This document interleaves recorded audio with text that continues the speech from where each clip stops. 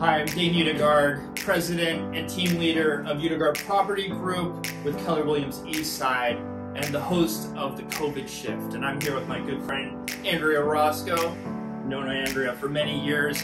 She has been a personal trainer for quite a while, and we brought her in today to discuss what it's been like to go through being a personal trainer during COVID. Why don't you explain your business to me, like what you were doing before COVID, Okay. and then like how, like, once this thing hit, which was probably about almost exactly a year ago when they shut us down, Everything essentially, down, right?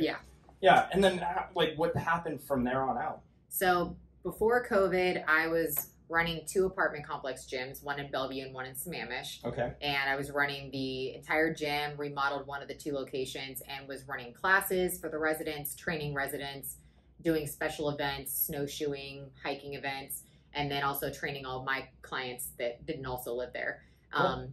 And then COVID hit, and luckily I had already had a good scheduling system to use for my clients between the 2 locations, so that wasn't an unknown thing that everybody also had to get used to. But I pivot everybody onto Zoom, and everybody had grace with us on this, and we knew it was a new thing for everyone, and everybody was in a learning experience and a learning curve, working through a screen. And with getting everybody at least a set of dumbbells, everybody was able to at least have that for a class, and then using body weight and a small space in their living room, no bigger than this room, to do the workouts. And I also had trained all my one-on-one sessions through Zoom as well. So most of them, we were able to order over the last year a little bit more equipment than a set of dumbbells, so that they have home gyms now to train in. But yeah, it was pretty crazy. I'm really grateful that we jumped on it right away and was able to keep everybody safe and healthy during the crazy time we were in. Absolutely. I mean, like, fitness, when you are at home, going for a walk was difficult. Right. When we first started, you're trying to stay apart. The hiking trails are closed. There's 50 people on the street trying to do the same thing, just get outside and do something. Yes. And you're actually providing a solution for the people that a lot of us fell apart in. I've lost a crazy amount of weight during this period of time just because I was inactive. Right. Yeah. I mean, it was definitely one of those things where I've been doing this for a long time, and I also genuinely care about and believe in what I do, and that health and fitness is imperative in your life. If you aren't healthy, you're not going to be able to give 100% of yourself in any other area of your life. And because I believe in that so much to my core, it wasn't hard for me to understand that we've got to figure out something to take care of everyone and keep everybody healthy and also safe. But we just did it on Zoom instead. And so luckily it worked out really well after we got the kinks out after a few weeks. And now we're able to have HIIT classes, strength training classes, and recently I've added even a yoga instructor for yoga classes to the mix. So I'm able to work with clients that I used to work with in Portland and Enumclaw and, friends that live in other states. So demographics change drastically to what I have access to working with, and people, that I have access to working with in the area is so much further than just who's in front of me and in my neighborhood. Right. It almost sounds like a better business now than what it was. It's pretty crazy. I mean, how well it works, to be honest. Yeah. It's live. Every class is live. So you're still getting your coaching. You're still getting help with your form. You're still watching the instructor on how to do the exercises. Everything's timed.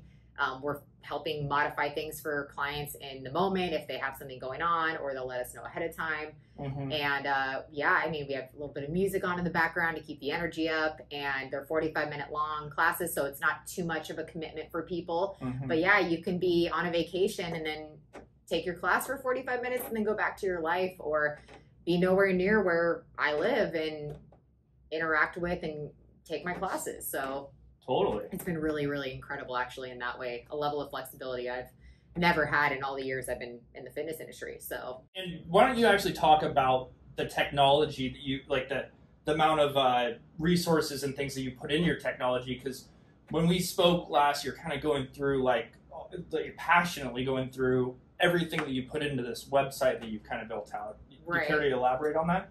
So the Zoom classes obviously requires everybody to have a Zoom account of some sort. Obviously, I have a paying Zoom subscription.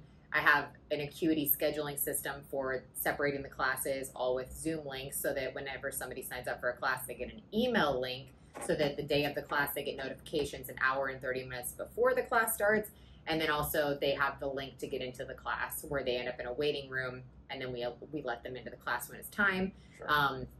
We have the music going, so that no one has to worry about that part of it. Classes are muted for everybody else. There's not background noise interrupting the rest of the group. And then I have lights that I set up so the lighting's better. I do it from my living room. So we use the couch, the table, a chair from the kitchen, dining room tables, the floor, a mat, a set of dumbbells. I mean, most people just have the mat, their body, and a set of dumbbells. And it works. I mean, it's perfect. Yeah. So fitbyroscoe.com is Andrea's website. And me and Andrea have known each other for 20 years. 20 plus years. Yeah. So, you know, when we actually got together for lunch and just sat down, and you were going over like all the ins and outs of like putting together your website, all the time and effort and energy of like getting the right clips together for like a particular workout. And this is all cataloged online, right? Yes. Yeah. So if you just go to fitbyroscoe.com, you can access all this content for a pretty minimal charge. Free. It's free. It's free. Wow. Okay. So I don't think it was last time we were speaking. Yeah. So that's awesome. So now you can go and basically teach yourself how to do exercises, whether you're a beginner or whether you just need a refresher. And it's funny because I've been in, like, I used to manage health clubs when I was younger. I've always kind of been in and out of the gym world myself, right, and always been somewhat active. I realized like 2 or 3 years ago that I knew nothing about like how to work out properly in the modern world. Like everything that you learned in, 2002 does not apply to 2021. Right.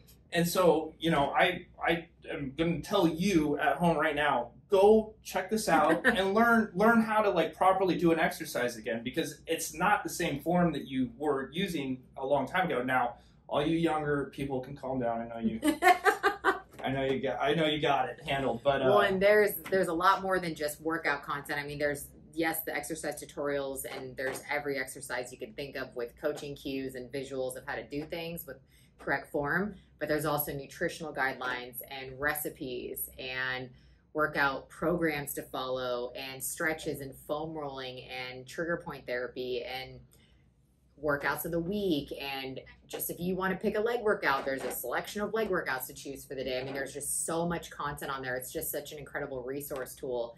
From all the years of me training, I try to make the best case scenario to help people without having me with them. Right. Which is crazy that you had the foresight to build this out prior to COVID happening. Yeah, that is weird. That part's kind of crazy looking back. And almost lucky, like, whether or not, it was what gave you, like, it seems like your classes were kind of what boomed during this period, but totally. Now you have this all set up, and it's like, where are you trying to drive this in the future? I mean, I definitely want to keep working with the classes and getting the classes more noticed and helping more people in that regard, because I just think it's such an incredible way of getting your workout in and getting educated by top professionals in the industry. For a lot less than, one-on-one training costs, sure. But also, it adds a group. Yeah, and it adds a group dynamic. You could be anywhere to join. So you're not stuck in the area of demographic that you live in to get good classes or different types of classes. There's a total community feel to it. I've always been one to bring people together and allow everyone to get to know each other and feel like they have this sense of community and that everyone belongs and that you're getting empowered every day working with my company to better educate yourself and learn how to do things correctly so that you feel like you belong in the gym as much as everybody else does. Right. And so that's like a big deal with like the website, the classes, and obviously one-on-one training. That's always been important. But this direction with more access to more people to be able to help more people feel that way and be that way, that's kind of been the shift for the changes with like online stuff. Right.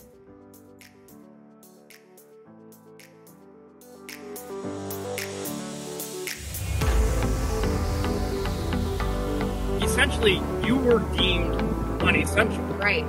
Which I know, obviously, that we are very essential, especially during stressful times, sitting at home, not moving more than ever before.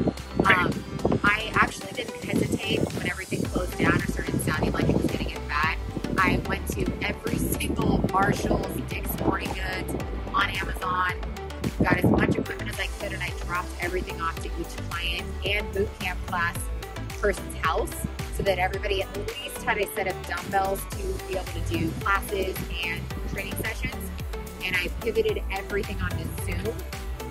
And everybody was on board. Everybody was willing to try something different and do whatever they could to stay healthy and sane during this crazy process. And yeah, the classes in the beginning were rough, you know, as we figured things out. But within a few weeks, we figured everybody got it figured out. So kept everybody safe and healthy during COVID. Which is key. Huge, yeah. I lost 20 pounds of Yeah, right. muscle. Right.